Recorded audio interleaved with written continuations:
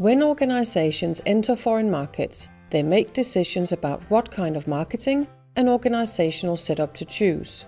As marketers, we talk about making decisions about an organization's global marketing mix. In other words, to what degree the marketing mix should be standardized or adapted. However, before we start, let us list the learning goals for this video.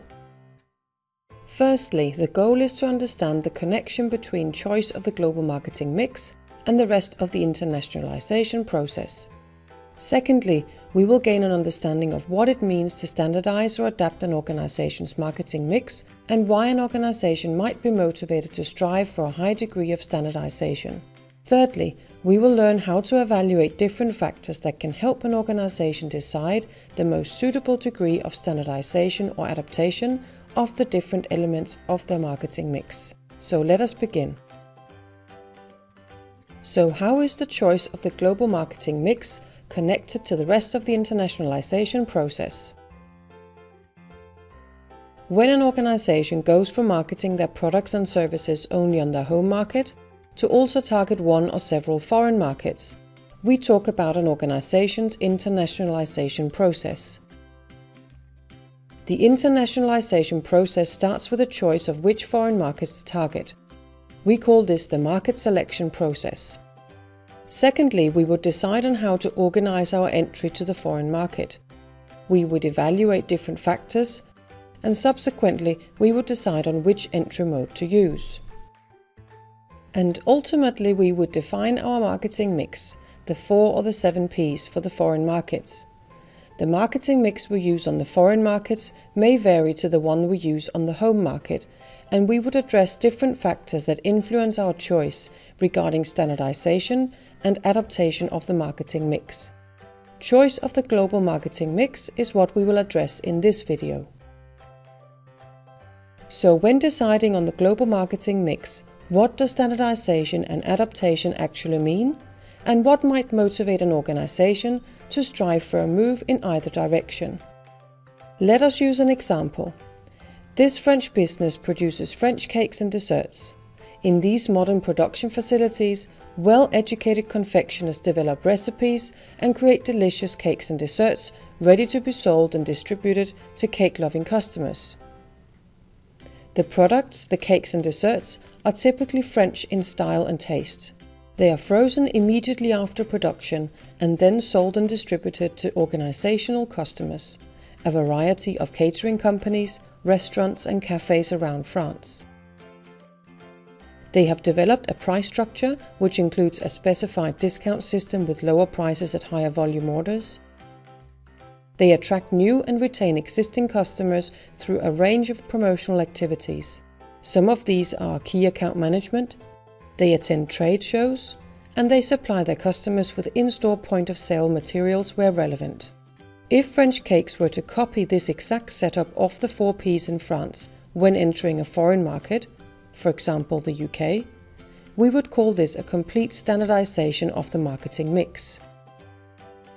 If to the other extreme they were to enter the UK with a different marketing mix, a different product sold through different distribution channels, at different prices and supported by a different set of promotional activities, then this would constitute a complete adaptation of the marketing mix. However, it is unlikely that companies will end up at either of these two extremes. It is more likely that an adaptation of some of the elements in the marketing mix will take place and that others will remain the same. Therefore, marketers will most often talk about the degree of or different elements of adaptation or standardization of the marketing mix. So, why might French cakes be motivated to achieve a high degree of standardization? Entering new markets is a costly affair, both with regards to actual monetary costs and human resources involved, but it is also time-consuming, and this will increase the company's time to market and delay their internationalization process. Therefore, most organizations are naturally motivated towards achieving some degree of standardization, simply in order to minimize these types of costs. We have now established an understanding of the connection between the choice of global marketing mix and the rest of the internationalization process. And we understand what it means to standardize or adapt an organization's marketing mix for foreign markets. And subsequently, we have talked about why an organization might be motivated to strive for some degree of standardization.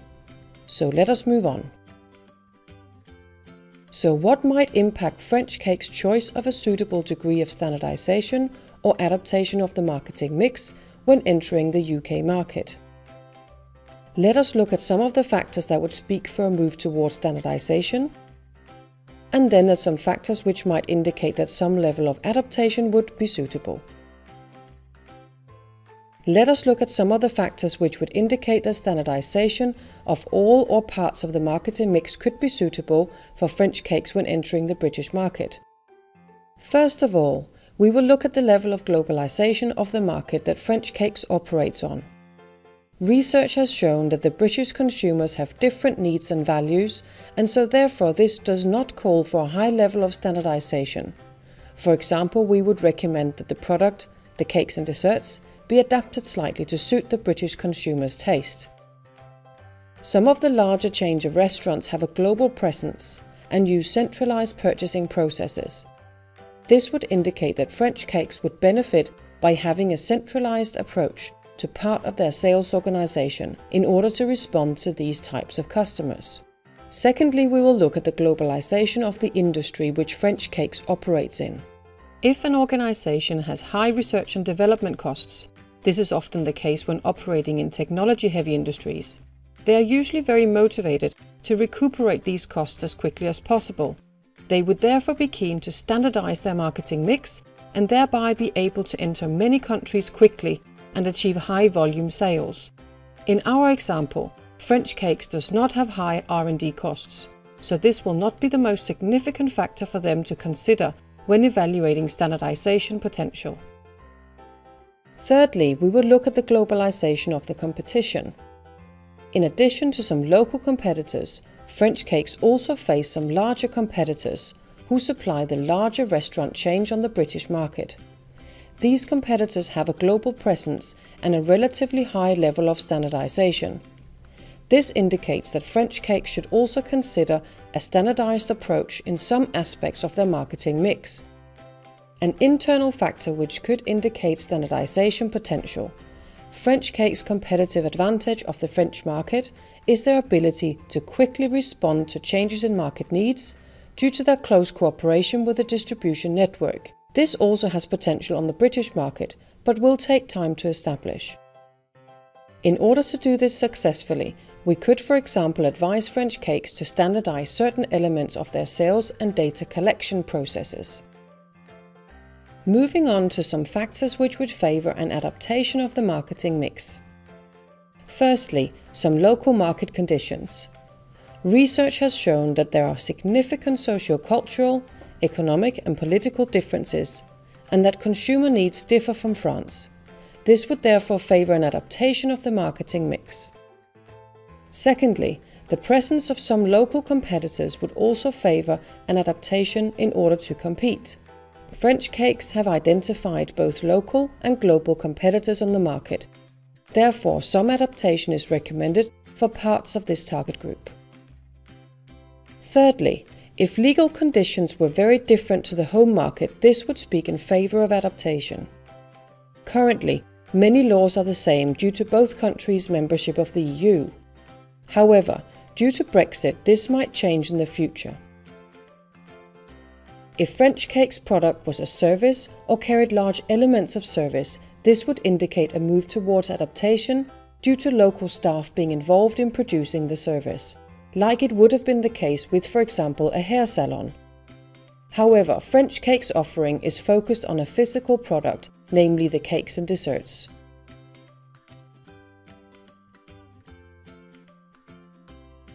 In summary, we have suggested that some elements of the marketing mix, namely place and promotion, would be suitable for a degree of standardization. In order to compete with international competitors and adjust to the large restaurant chains' purchasing processes, we have suggested that French Cakes standardize their sales processes. An option would be to standardize their key account management function and to standardize some data collection processes. This way they will have the possibility of gaining close relationships with the distributors, enabling them to respond faster to market trends. We also uncovered a great need for adaptation.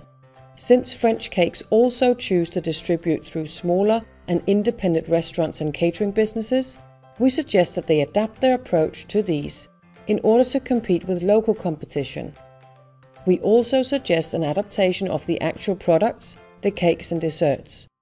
Due to socio-cultural and economic differences, both the products, price levels and promotional activities should be adapted to suit the local market needs.